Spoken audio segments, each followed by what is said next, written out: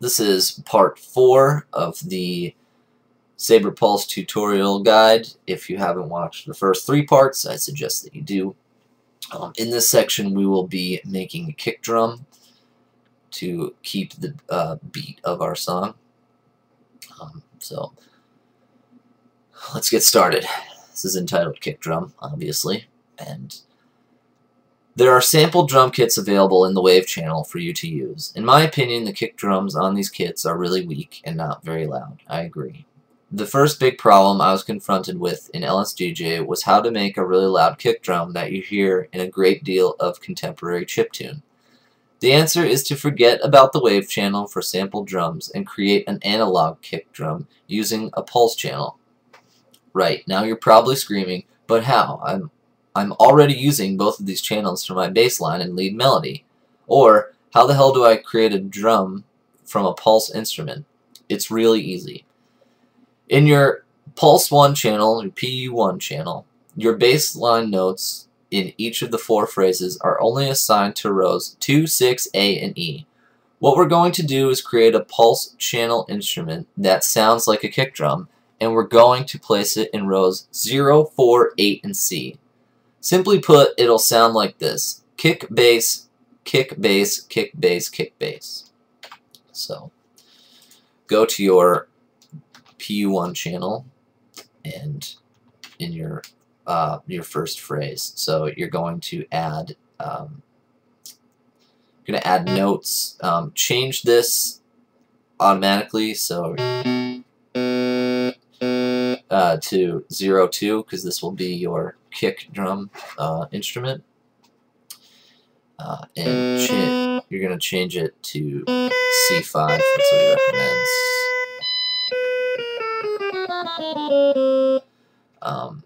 And then just add it to 4, 8, and C.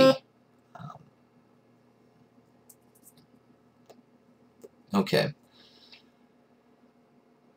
first go inside the first phrase in your bass line chain. Create a new instrument and place it in rows 0, 4, 8, and C. Make sure that the note you place is always C5. Go inside that instrument, make sure it is a pulse instrument, and name it kick. So select 0, 2, any one, and name it kick.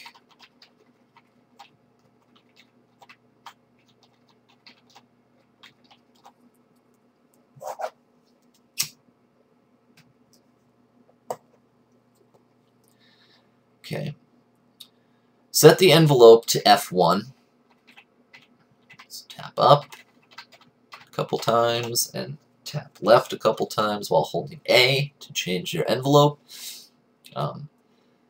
And set the wave duty cycle to middle, 50%. So set it, just hold A and tap twice in the wave, and that'll set it to 50%. Now go to the bottom of the screen and set the table to 0, 0. Just hold A and press right. Now navigate to the table screen as you would do with other screens by holding select and pressing right. As this is a simple tutorial, I'm not going to go into any detail with regards to tables right now, but this technique should give you a tiny taster of what tables are able to do. In the table screen, you'll see a lot of columns. We're going to go to the top far right cell and use the command column to choose command PF1. So you tap A, hold A, and hit right until you've hit P, and then now edit the number column on the right hand side and use F and 1. This is the pitch command, and what we are doing is pitching the pulse instrument right down to give it a punchy kick drum sound. If you press start to preview what you've done, you'll hear the kick is coming right before each of your bass notes. So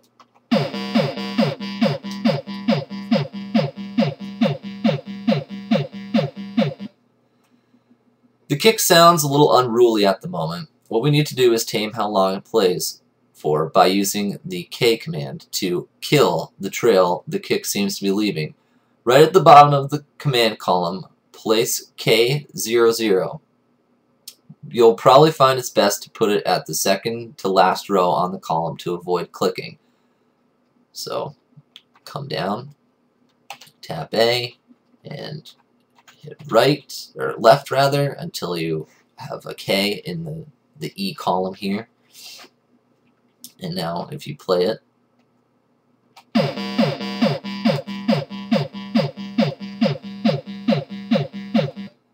I don't know that it sounds much different, but I'm just going by what it says. Okay, so that your drum, so that's your kick drum sorted on the phrase, on that phrase. All you need to do is make sure the kicks are present on each phrase that you're using. Once you've done this, head back to the song screen and press start to hear the kick drum, bass line, and lead melody all in action. Well, we only currently have it in our first phrase, so what we have to do is just go into each phrase and add it, and it will go automatically. So 0, 4, 8. Ah, that's why. It wasn't, there was already a 0 there. And your C column, same thing again for phrase 3. It can actually do this a lot faster, which I should have mentioned earlier. Instead of, you can just scroll up and down instead of actually physically going back. I like to do this just because I keep track, so I know I didn't make any mistakes.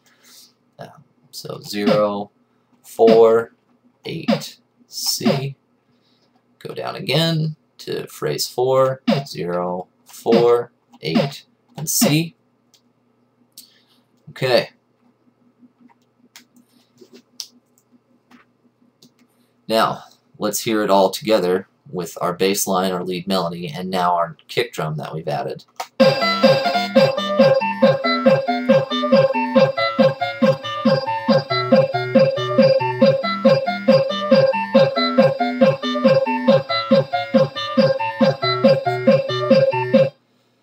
Any skipping that you hear is just due to my recording software.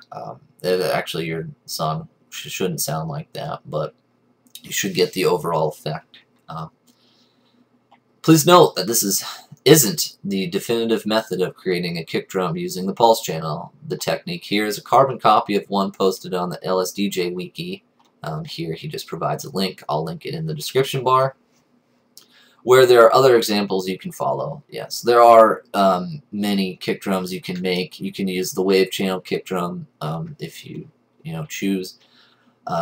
There are a bunch of different kick drums that you can make in other channels. So if you find yourself, you've already limited yourself on your Pulse 1 channel, you can make it in a different channel. But okay, so that is your kick drum and the end of part 4. The next part is we're just adding our percussion, our snare drum, and hi-hats. So see you in part 5.